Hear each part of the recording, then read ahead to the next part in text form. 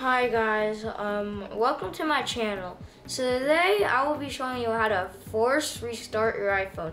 You're not going to really use it that much, but it is going to be a good necessary, like if your screen is frozen, the internet's kind of bad on your phone, and like the battery's running super fast. Before like you go fix a phone like at the mall and stuff to people, you can do this. So let me show you 3 easy steps to do it. So first of all, you're gonna go touch the 2 volume buttons, but you're gonna press the top one first, then the bottom one, and then you're gonna hold this until the Apple logo comes out.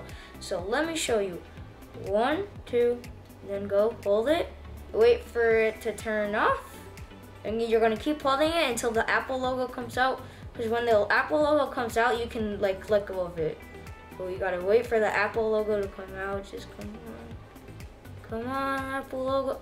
Okay, so now that Apple logo came out, you just gotta wait for your phone to come back, and when the screen comes back and everything, it restarted and it might have fixed your problem. So let's just wait for it to come back and stuff. Okay. So now that I came back, your problem is gonna be fixed, and I hope you all have a good day, a good morning, a good evening, a good afternoon, and a good night. And I hope you have the good rest of your day, and bye.